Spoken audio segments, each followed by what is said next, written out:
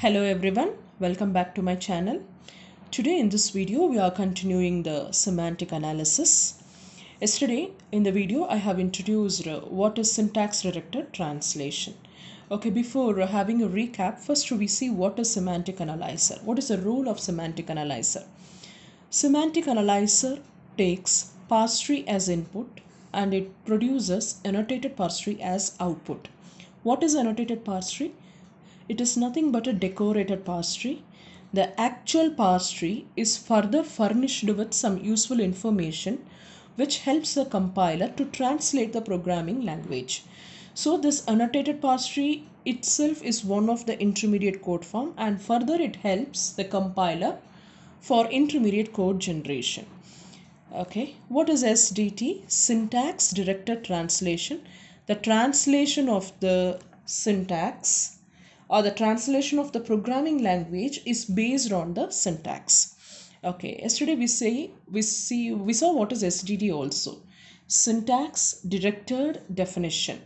What is syntax directed definition? In short, we can remember like this: context-free grammar plus semantic rule. What is semantic rule? Every production rule is further explained with the help of the attribute. Okay, there are two types of attribute: synthesized attribute and inherited attribute. In the previous video, we have seen this example: syntax directed definition for expression grammar. This is the expression grammar which is available on the left hand side. On the right hand side, we have a semantic rule. So for every production rule, there is a semantic rule.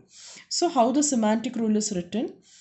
For every non-terminal, there is an attribute associated with it. Every non-terminal is further explained with the help of the attribute.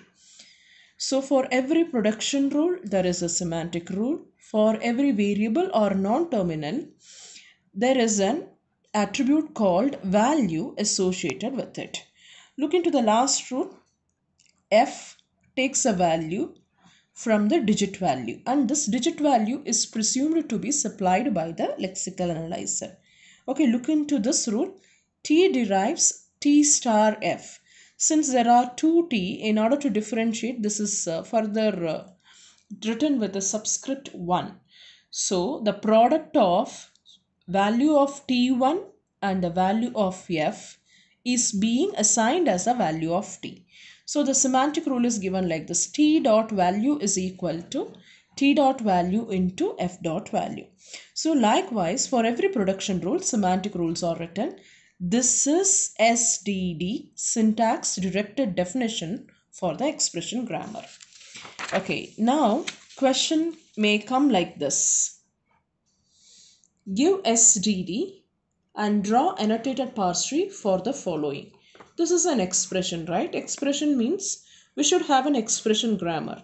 Then only for the expression grammar we can draw the parse tree. So already we have seen SDD for the expression grammar, the correspondingly semantic rules. So first thing what do we need to do is, for the given expression we have to construct the parse tree as per the grammar. So let us draw the parse tree. The root of the parse tree is L. It can be expanded as En. Now this E can be replaced by T. T can be replaced by T star F. This T is replaced by F. This F is replaced by E with parenthesis. Then further this E can be replaced by E plus T. This E is replaced by T. This T is replaced by F. F is replaced by digit. Similarly, this T is replaced by F and F is replaced by digit. This F is replaced by digit. Alright, so we have drawn the parse tree for the given expression. This digit is nothing but 3. This digit is 4 and this digit value is 10. Okay, now we have constructed the parse tree. So this is the output of the syntax analyzer or the parser. And this parse tree is being given as input to the semantic analyzer. Semantic analyzer has to generate the annotated parse tree. Annotated parse tree is nothing but the given parse tree is decorated with some useful information. So how this parse tree is being converted into annotated parse tree? Now this parse tree, you remember, it will be converted into annotated parse tree by performing post order traversal. Post order traversal.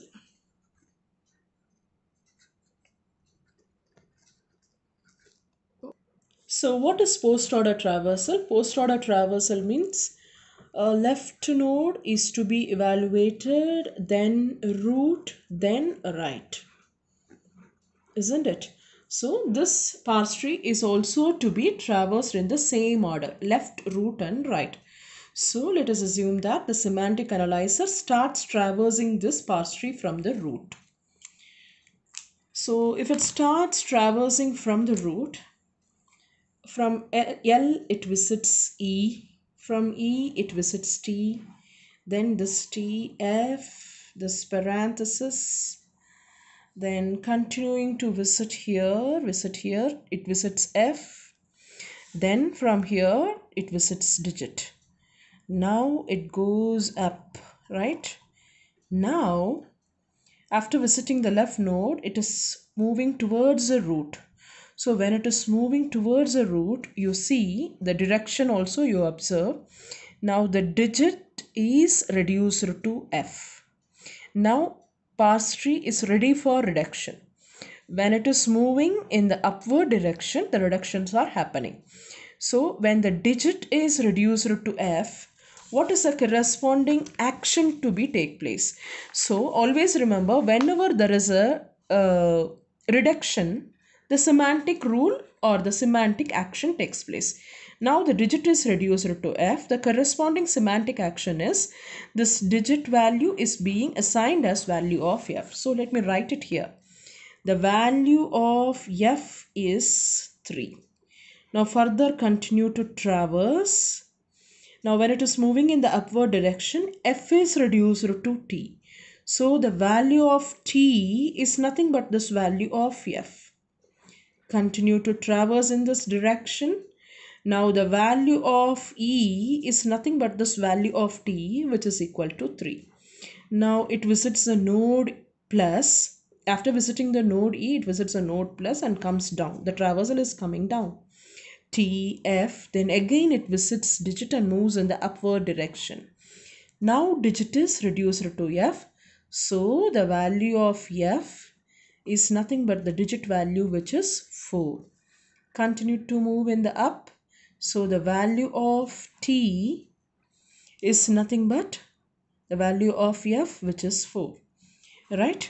Now continue to move and visits this node E. What is this node E? In fact, it was expanded as E plus T. It means now E plus T is reduced to E. Whenever E plus T is reduced to E, the corresponding semantic action is the value of E must be added with the value of T and is assigned to E. So what is the value of E at this junction? It is nothing but 3 plus 4, which is equal to 7. Now continue to traverse. When it traverses, you see this parenthesis is already visited. This E is also visited. Now it visited this closing parenthesis and then moved to F. So F derives E. Now this E is reduced to F. So accordingly, F takes a value of this E, which is 7. Further moves up. Now F is reduced to T. So the value of T is nothing but value of F, which is 7. Then it visits this multiplication operator. Then it comes down. Now F takes a value of digit, which is equal to 10. Now continue to traverse. Okay, now what is the value of T at this point? Now T star F is reduced to T, isn't it? So what is the value of T star F? It is nothing but T dot value into F dot value should be assigned to this node. So which is equal to 70. Now further it moves to this E. E takes the value of t, which is 70. Then it visits this n. Now this en is reduced to e. Whenever en is reduced to l, sorry, it is l, l takes a value of this e, which is 70. So this is how we need to draw the annotated parse tree. If you remember, you can observe that this parse tree is visited in the post order traversal order. First the leftmost node, then the root node, then the right. Whenever the reduction happens, that time the corresponding semantic action takes place. By the way, we have drawn the annotated parse tree, and this parse tree is also evaluated. I hope you have understood this example. In the similar manner, you can try other example. Please try this example and let me know whether you are getting the answer. I'll give an expression here. 3 plus 4 into 5n. I hope this expression is available in the textbook also. You can refer to the textbook. Thank you.